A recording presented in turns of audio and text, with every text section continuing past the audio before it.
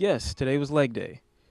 Shut up. So Ameer Vann is making music again, and he announced an Emmanuel EP that should be dropping, I believe, sometime next week, maybe earlier. I know people have linked to me. They've already said, they've heard it, they've heard this, they've heard that. Me personally, I'm going to wait till the release day.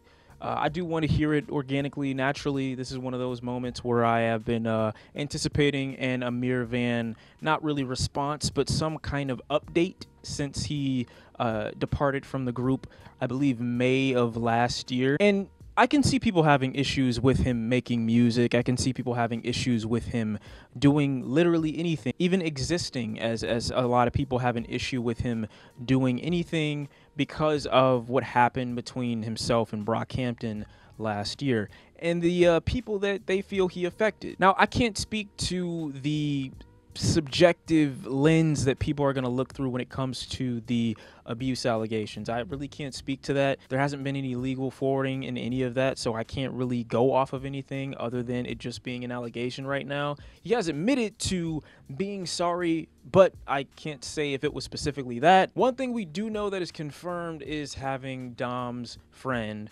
robbed, excluding the fact that we've listened to artists talk about how many people they've had robbed and robbed themselves in their own music and not had really any issue with. I can understand why people would have somewhat of an issue with him doing what he did, because it feels like a betrayal to his brotherhood. It feels like a betrayal to his best friends.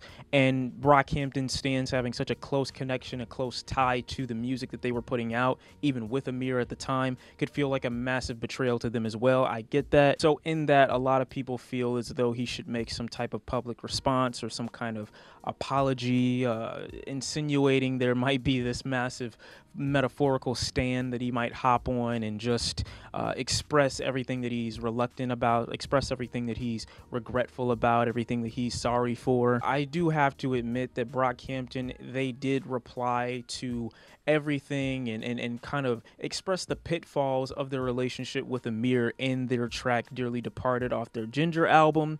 And if they're allowed to express their distaste for what Ameer did in their music, I don't really see anything wrong with Ameer expressing any kind of regret, any kind of sorrow, any kind of new mindset in his music. I think a lot of people misunderstand what the idea or point in music is in its entirety, and it is to be something that is therapeutic to the artist. In a lot of ways, the therapy that you might get from expressing yourself in music, you might not be able to express yourself verbally to someone face to face. Might not be able to express yourself with as much depth, with as much intricacy. You just might not feel as closely connected to whatever it is that you're talking about if it's not within the confines of making music. I could understand that. So I would understand why some people may not have felt the authenticity coming from that Twitter apology or Twitter acknowledgement last year. We live in an era where you're supposed to use these things as a means to express yourself, and I think music is the perfect thing for that. I mean, we might not have ever gotten Dearly Departed unless they thought about it in a therapeutic way. So understanding that, I have no issue with Ameer responding with music to music. I don't want him to hop on a record the entire time saying, I'm sorry for this, I'm sorry for that. I would like for him to express some sort of regret, some sort of acknowledgement of it. But at the end of the day, even if he does not, I still wouldn't be too angry or upset with him. Again, you do have to understand that Brockhampton is a group that made many people who felt like they were outsiders feel somewhat accepted, somewhat included, and Ameer being an early part of that, they felt as if he was another person that made them feel accepted too. And to do what he did to Brockhampton, they take it personally because it feels like he did it to them.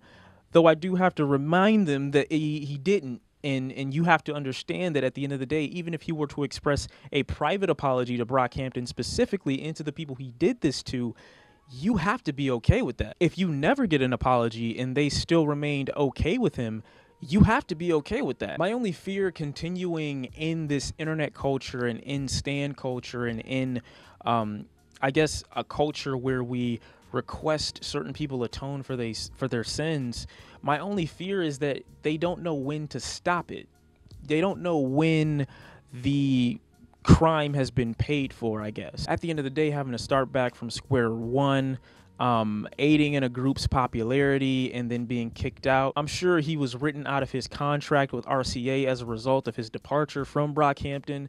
So to me, there is a lot that he's paid for, a lot of damage that he has sustained. Not to say that he didn't deserve it, just to say that he has paid dearly for some of these wrongdoings. Even as a massive Brockhampton fan, you have to figure out where the line stops. And sure, as a person who is a fan of Brockhampton, you're free to express your opinion over what Ameer did, yes. But where does that stop? When do you stop getting on Twitter, stop getting on your forums, stop getting on whatever public platform that you might have and calling this man trash? At what point do you minimize someone to the only part of them that you know of and put that out as if that's the entirety of their being? Again, still acknowledging that this person is wrong, you can do so without, I guess, stamping them with this forever, especially if they're paying for it. So while yes, I do hope he makes some sort of acknowledgement of his regret in the music that he's gonna put out soon, to request anything more from that as if I am interconnected with the group themselves and I personally feel betrayed, I'm not gonna pretend to be, because I'm not. My question does go out to the Brockhampton stands, like at what point do you just say enough is enough? And yeah, I don't mess with what the guy did at all, and I definitely disagree with it, but let's leave him alone now. If you check out his music and you don't like what he's putting out, then delete it or just never come back to it. If you do, then hear him out and keep hearing him out until he says something even more poignant one day. But if I'm willing to hear the pitfalls of the relationship that Ameer ended up having with Brockhampton, then I'm willing to hear his response, rebuttal, acknowledgement, or apology to it in his new music. I don't have a problem with that. Also, the timing of his announcement of this new music does seem somewhat organic to me. I'm not going to say that you should respect it, but it has been about 1.5 years since he departed from Brockhampton and released anything solo.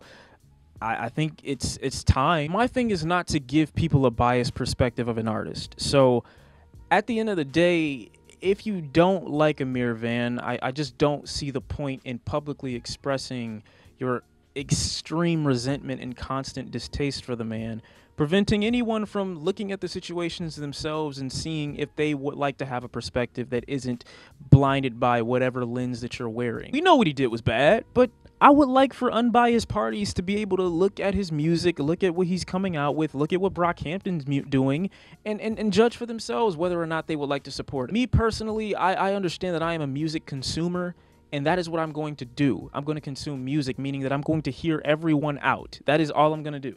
I don't have to choose a side. I don't have to take anyone's perspective on as my own.